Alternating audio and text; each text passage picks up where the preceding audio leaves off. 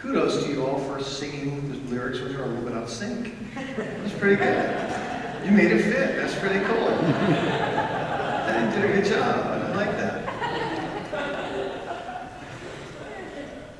But, well, welcome again. Isn't it nice to be here together? Good morning, Central Lutheran Church. Good morning, Pastor John. Today.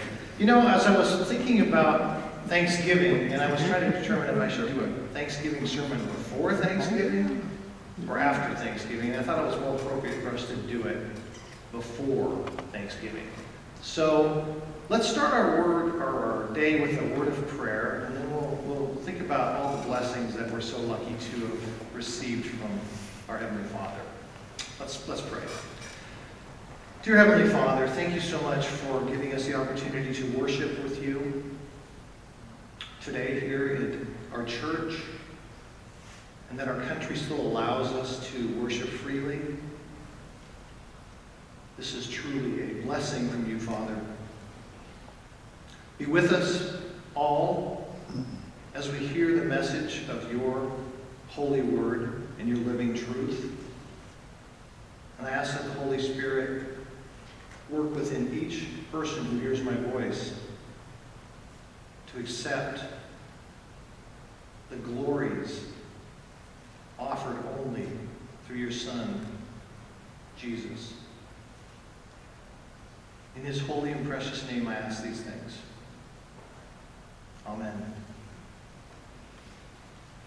Well, you know, it's really hard to imagine that another year, we're coming up on Christmas again, and we will have a nice warm sanctuary, which will be nice, but it's hard to believe that another year is cycling around, right? And we have another Thanksgiving Day that's almost here, just a few days away. And since this is still a day that is nationally recognized to give thanks, I think it's really important for us to ensure we preserve the correct context, or rather the Christian context of what Thanksgiving is. And in my studying this week for this message, I came across an interesting description, if you will. And it's from the Roman philosopher Seneca, who once made this statement: "Let a man who would be grateful think of repaying a kindness while he is receiving it." I believe this one statement alone sums it up quite effectively. What should be at the heart of our thoughts as we approach Thanksgiving Day? We should not be content with just thanking God for his multiple blessings, but be very much concerned with repaying God for his blessings. And in fact, the very essence of Thanksgiving lies not in receiving, but in giving. So what can I give back to God for what he has given me? That's what we should be thinking. But unfortunately, this spirit or this attitude has not yet penetrated into the majority of American homes. And sometimes when we think about the current direction of our society, maybe it never will. Now, it's not that we don't enjoy Thanksgiving, but that many have limited its real significance. And it's truly sad that many today have almost eliminated the basic meaning of Thanksgiving. Now, sure, America is thankful. At least most people seem to be, and it would be inaccurate to say that there is not a spirit of thankfulness still alive in many parts of America today. I mean, America is still thankful for its homes, we have places to live, our heritage, and its continued freedom, which is eroding. But we all must be grateful for it, and we all must be very protective of it. And the majority of families who sit down to festive and food-filled table in just a few days, I believe are thankful for what they have. And we must remember how blessed our nation has been, and how much we have enjoyed these overflowing blessings. We have a lot to be thankful for. But thankfulness involves more than a small acknowledgement to God. The genuine thanksgiving spirit does not stop, much less begin with the mere acknowledgement of thanks for services rendered. And that's the main reason why today, and on the day of Thanksgiving, it becomes only an empty chant for so many people. They don't really pay attention to what they're saying. You see, many will say things, but then they'll go right back into living unchanged lives. And it really should make us wonder if Thanksgiving Day, our official observance day in the United States, should really be called Thanksgiving Day at all. Well, from a Christian perspective, probably not. You see, the true spirit of thanksgiving and of thankfulness to God enters our lives only when we make a definite decision to give back to God a good life for all that He has done for us. To give back to God a good life for all that He has done for us. Today's reading is found in Psalms 147, beginning at verse 7 through verse 12, where the reading follows in the name of our Lord. Would you please rise if you're able to stand up in respect for the word. Sing to the Lord with thanksgiving. Make melody to our God on the lyre. He covers the heavens with clouds. He prepares rain on the earth. He makes grass grow on the hills. He gives to the beasts their food and to the young ravens that cry. His delight is not in the strength of the horse, nor his pleasure in the legs of a man. But the Lord takes pleasure in those who fear Him, in those who hope in His steadfast love. Praise the Lord, O Jerusalem. Praise your God, O Zion. These are your holy words, Heavenly Father. Sanctify us in your truth. Your word is the only living truth. Please be seated.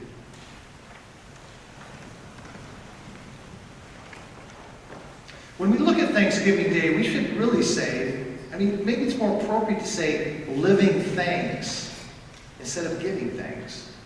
You see, my friends, unless I give my whole life to God, my giving of thanks on any day, let alone Thanksgiving Day, doesn't mean very much. But not only a thank you that comes from our lives, but more importantly, a thank you that stems from our hearts. What's inside of us? This is the real spirit behind this day. So what then are some of the blessings or gifts from God for which we owe Him our very lives? Well, first of all, we owe thanks to God for what He is. Or as we should probably so emphatically say, thank God for God. Praise the Lord. You see, there is no more important fact for our welfare than that God is by nature good. Wouldn't it be pretty scary to even think or imagine what this world would be like if God were a God of evil? True, there is sin and evil within our world. And true, Satan is the god of evil here on planet Earth. But the Lord of Lords, the King of Kings, the God who created our world and who created us, this, our God, is kind and loving and good. And we see from His revealed word, the goodness of God is emphasized over and over again. In James 1:17 it reads, every good gift and every perfect gift is from above, coming down from the Father of lights, with whom there is no variation or shadow due to change. You see, without God, without the God of creation and His care for His creation, us and everything else, nothing on this earth would even work. It's all dependent on God. And Psalms 147:8-9 reads, He covers the heavens with clouds. He prepares rain for the earth. He makes grass grow on the hills. He gives to the beasts their food, and to the young ravens that cry. My friends, every single act of God centers in mercy, in love, in sympathy and grace. He loves us. In Nahum 1, verse 7, it reads, "The Lord is good, a stronghold in the day of trouble. He knows those who take refuge in him." He knows his children. If you have a loving relationship with your Heavenly Father, he knows you, he loves you, he cares for you. He only wants what's best for you. And Psalm 145:9 reads, "The Lord is good to all, and his mercy is over all that he has made." God's loving mercy flows from his loving heart, not anything we have done to deserve it. It's all from God. Ephesians 2:4, "But God, being rich in mercy, because of the great love with which he loved us." And as you can see within this verse, it is not within the nature of God to be wicked, but loving. Psalm 107, verse 1. "Oh, give thanks to the Lord, for he is good, for his steadfast love endures forever." Just as the mountain snow causes the spring waters to overflow the riverbanks, so the goodness of God pours out deeds of mercy and loving kindness for us. All of creation, and as we see in the nature and its surroundings, these literally spell out the words God's goodness and God's love. Psalm 24, 1 and 2 reads, "The earth is the Lord's and the fullness thereof, the world and those who dwell therein, for he has founded it upon the seas and established it upon the rivers." The sunshine, the rain, the wheat fields, the apple orchards, these great things would not be and could not be if our Creator was not good, if our Creator was not loving. The trees, the flowers, the hills, the valleys, these things, this beauty shouts out God's great goodness. God is the omnipotent creator, the preserver and the provider of every single thing in this world. And our God, he is a loving Father. He loves you and me more than we will ever be able to understand. And he cares deeply for each and every person on this earth. That should blow your mind. And this we should be so thankful for. I mean, has it ever occurred to you, have you ever even thought about it? What the Creator God could have made of this world if he were a God who loved wickedness rather than good. He could have created a world with no water, no heat, no light. And if he had, what could we do about it? He could have made us to live in a bleak, barren, treeless, grassless, fruitless world. If he was that kind of a God, what could we have done? But he is not that kind of a God. He loves us. He cares for us. And he formed us in the womb to praise him. And he knew you when he created the world. Thank God and praise the Lord for life itself. My friends, it is a privilege to be born. Psalm 139, verses 13 and 14 reads, "For you formed my inward parts. You knitted me together in my mother's womb. I praise you, for I am fearfully and wonderfully made. Wonderful are your works. My soul knows it very well."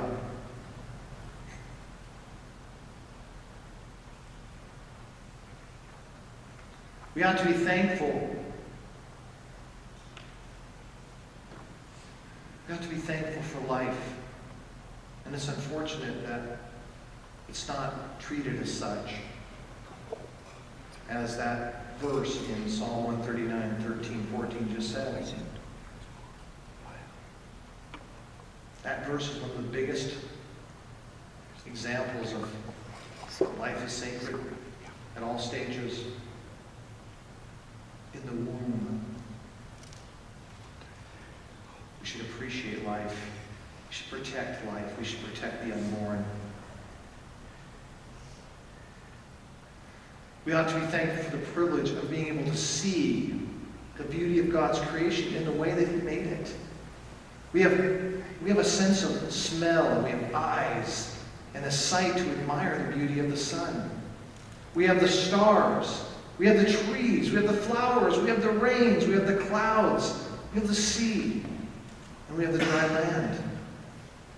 All of the beauty of creation that God gave to us, we must be thankful for. Psalm 19:1 reads, "The heavens declare the glory of God, and the sky above proclaims His handiwork." One of the biggest lessons that all of us need to learn is to never take God for granted. We must never take these wonderful things of nature that He has given to us for granted. But that's what many of us might have done and might still be doing, right? I mean, now admit it. At times, don't all of us complain or worry about how the weather is? Sometimes it's too hot. Sometimes it's too cold. Sometimes it's, well, all the time it's too wet in Washington, right? See what I mean? At times, don't all of us more or less take it out on God? We take it out on God for sickness and sorrows and mental strife and suffering. And if things don't go just right, we are sometimes guilty of saying, "Why does God let this happen to me?" God gets the blame for many things because we have too often taken His goodness and His blessings for granted. And we should never complain against our good God. So if we're guilty of being ungrateful or complaining to God, make a commitment right now to act differently. Never take God as a grain of salt, but always be eternally grateful for what He has done and how His goodness reveals itself to us. Even in our trials or our sufferings or our burdens of life, we must be thankful because God has given to us the strength to meet our difficulties. And as Christians, we know that, don't we? When we have problems, we cling to Christ. And He helps us get through those problems. He helps us to endure. Because He loves us.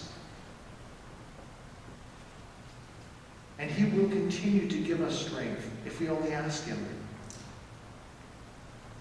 And all of this we can be assured of because God is good and He loves us. 1 Timothy 4, verses 4 and 5 reads, "For everything created by God is good, and nothing is to be rejected if it is received with thanksgiving. For it is made holy by the word of God and prayer." But it's really too bad sometimes that humans need to see darkness to appreciate the light. And we need to experience the winter freeze to appreciate the summer's heat. But we must always remember to thank God in prayer for what He has done and what He gives to us. And then spend time in His Word to grow in Him. And I say that a lot, I know. But we must spend time in God's Word if we ever expect to know Him. We need to praise the Lord and thank God for God on Thanksgiving Day because we are still a free people in America with freedom of worship and freedom of speech. But again, we must be careful, because the danger confronts us of taking our freedom for granted.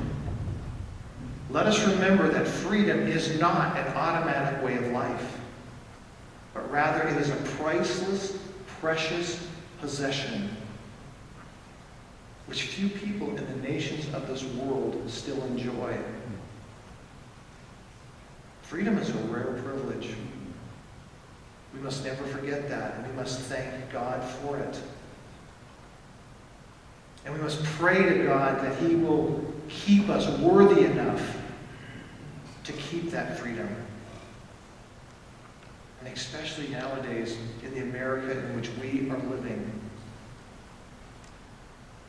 When you look at history, it is one disgraceful record book of the bondages, the frustrations, and the oppressions of nations. Yet we in America, we're still free. And if we look around the world today, how many nations are really free? What we see is tyrannical rule. Many people in our world, within other countries, are in bondage to evil dictatorships and evil rulers. And it's sad. But we must be careful too. Watch out, America. Pay attention, America. Be active to protect America. Hold dear to the freedoms that we currently possess. And be informed. And stand up to defend our country and to defeat leaders, current leaders that are in our country now who infringe on our freedoms. Christians are being persecuted now in America. We need to wake up and take the appropriate actions in a loving and kind way to make sure we're informed on who we're putting into office to protect our freedoms.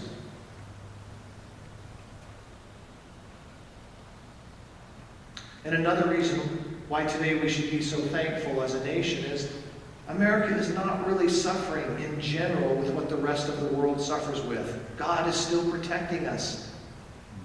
God is still blessing us. And our society needs to stop and think the next time they're tempted to complain about America and its faults.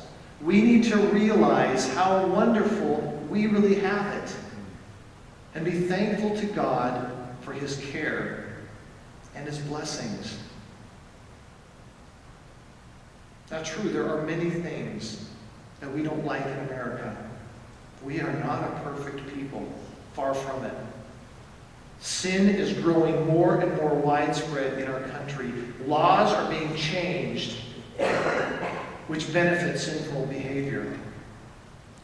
But we should not complain or grumble, but rather we should stand up for what is right according to God's word and pray for our country and its sins. As Christians, we should work for the betterment of our society. As Christians, we should be determined to be a better Christian and be a better citizen and be active and paying close attention to ensure God's laws are upheld in the country in which we live. And our freedom as Christians are not taken away from us. So stay alert if you treasure the freedom in this country. And stand up to protect it.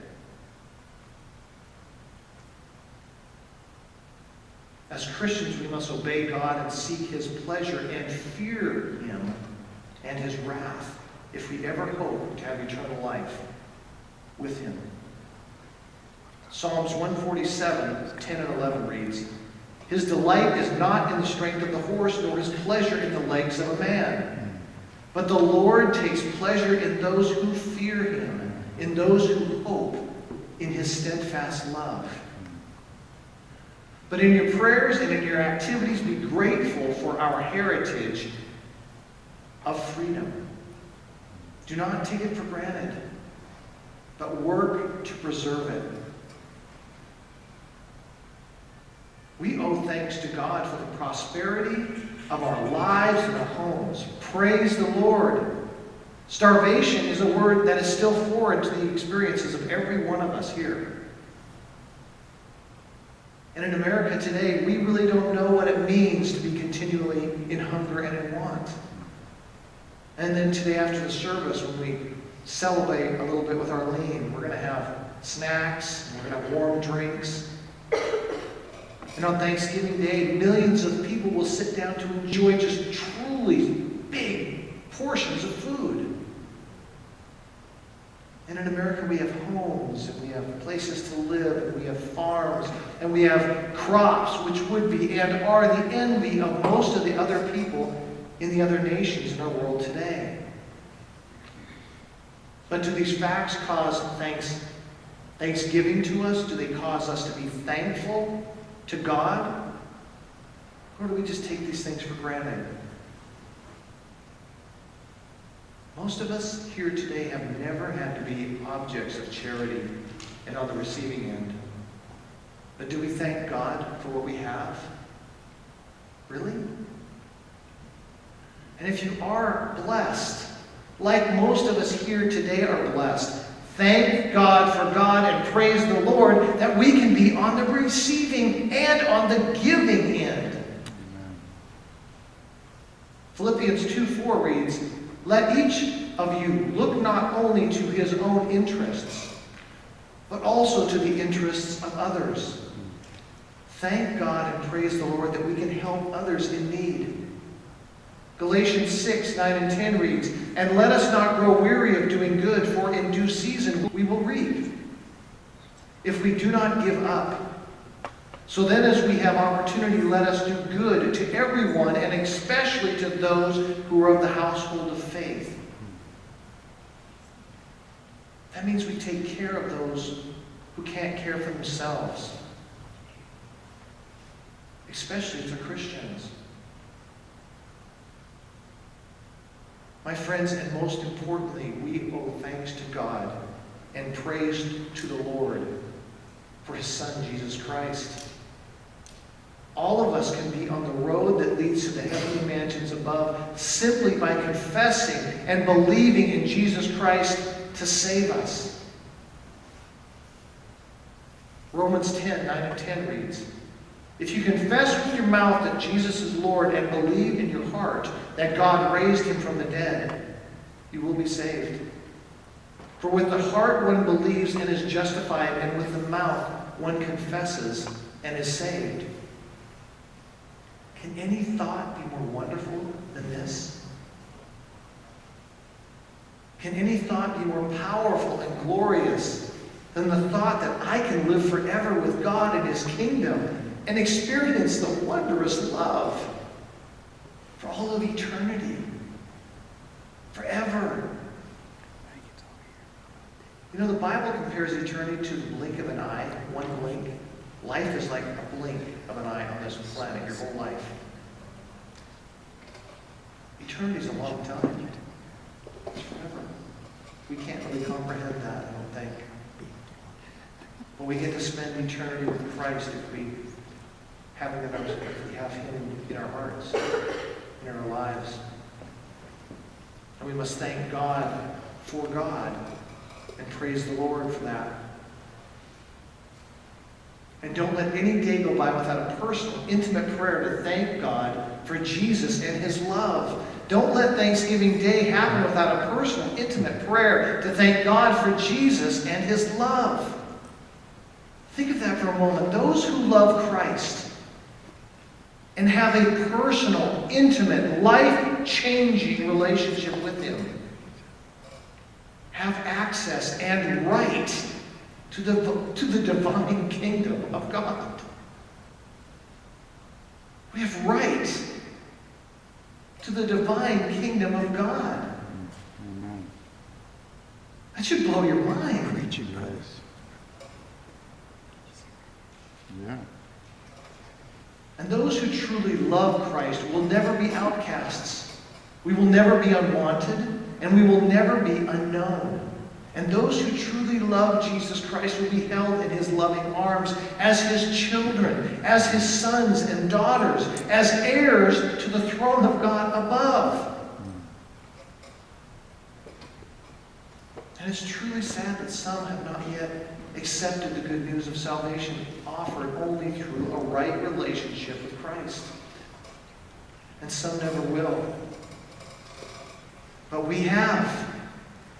Because we have, shouldn't we be eternally thankful for this free gift that God gives to those who love him? Praise God for God and praise the Lord. Of course we should. My friends, no one can enter the kingdom of God without first knowing Jesus Christ. But we know all about him, don't we? And because we know about him and what he offers to those who truly believe in him and live according to his plan for your life, we can be saved. So go spread the gospel of Christ and be thankful that we still have freedom to do so. Don't waste your time on sending out stupid emails. Spend time sharing the gospel of Christ, maybe even in the same method. That's what we should do. That's what we're supposed to do as Christians. Matthew 28:19 and 20. Go therefore and make disciples of all nations, baptizing them in the name of the Father and of the Son and of the Holy Spirit, teaching them to observe all that I've commanded you. And lo, I am with you always until the end of the age. My friends, all of America and most of the world has already been offered the gospel of Christ. So if some are not saved, it is because they have rejected Jesus and what he has prepared for them. And the Bible tells us that only the fool rejects Christ. All others will escape to him with hearts of gratitude for his all-saving, loving grace.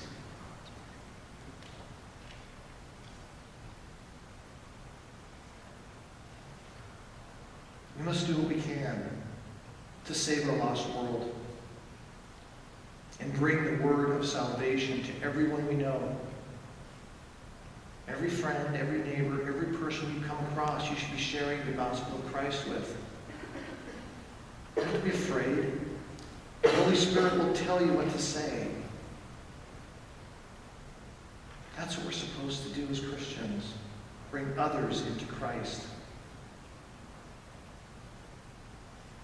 So thank God for God and praise the Lord. That is the inspiring lesson of today. But that shouldn't be hard to do, should it? The thankful heart is not dependent on circumstances. It is dependent on Christ. To know and to do God's will should be the joy of Christian life. To know and to do God's will, this is cause for rejoicing. Every day in the lives of Christians should be Thanksgiving Day.